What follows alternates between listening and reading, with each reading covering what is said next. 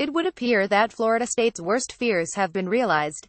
Quarterback deondre Francois is indeed out for the season with a patella tendon injury, according to the Tallahassee Democrat and Sports Illustrated's Bruce Feldman. Francois is expected to have surgery on his knee on Tuesday. According to the paper, Francois, a redshirt sophomore, had his leg rolled up on while he was being sacked during the fourth quarter of Florida State's 247 loss to Alabama on Saturday in Atlanta.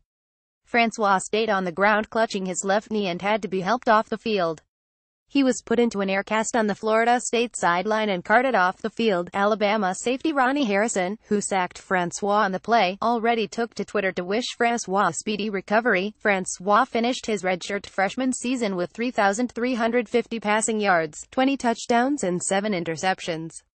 He was lauded continuously for his toughness in the face of some brutal hits last season and again during Alabama. Coach Jimbo Fisher has not yet confirmed the severity of Francois' injury. However, Fisher did say after the Alabama game that James Blackman will start against Louisiana Monroe next Saturday. Blackman is a true freshman from Glades Central High School in Belle Glade, Florida. He was a 3-star member of the Semyon Lee's recruiting class. How Blackman handles the pressures of picking up where Francois left off remains to be seen.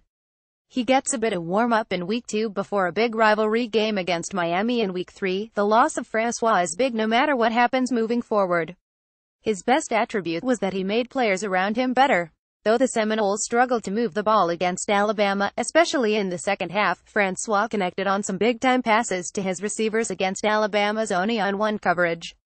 The confidence and fearlessness with which he played was a big part of the offense and the trust Fisher had in him. Can that be replaced with Blackman if Francois is indeed out for the season? We'll find out over the next few months.